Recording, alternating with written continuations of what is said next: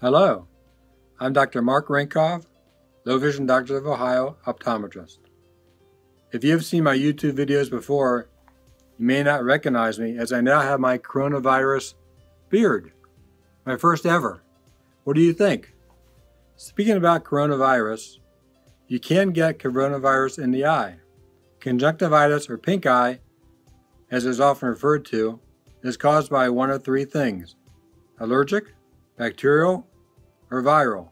In this case, viral conjunctivitis by coronavirus can cause redness and irritation to the eye. There is no medications for this. However, cold compresses and/or artificial tears in the eye will definitely help relieve the symptoms. That is my coronavirus update. This is Dr. Mark Rinkov, Low Vision Doctor of Ohio. Stay safe, be well, and have a great day.